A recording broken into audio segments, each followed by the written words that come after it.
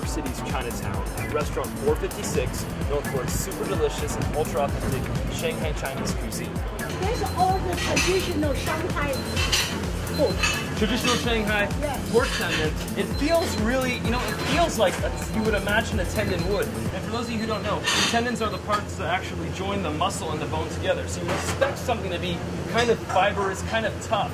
But I know what they do is they actually boil it in water for a long time, breaks it down, gives it a nice gelatinous, softer feel, and it winds up looking like fat, but it's actually 99% fat-free. So it should be interesting to taste. All right, pork tendon, guys. Ready? Very good.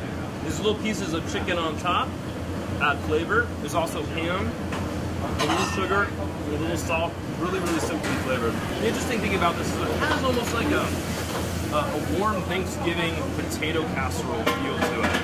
You can see that there's a lot of cornstarch worked into the sauce. It's got a great sesame oil, a light salt, a lot like you have that salty, fatty potato flavor at Thanksgiving time. It's flavorless, but flavored with ham and chicken, if that makes any sense. Very good, Helen. High five. You turned it out. Good job, guys. Very good.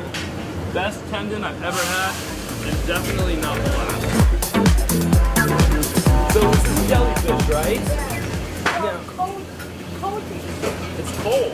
Oh, it is cold, isn't it? Let's see.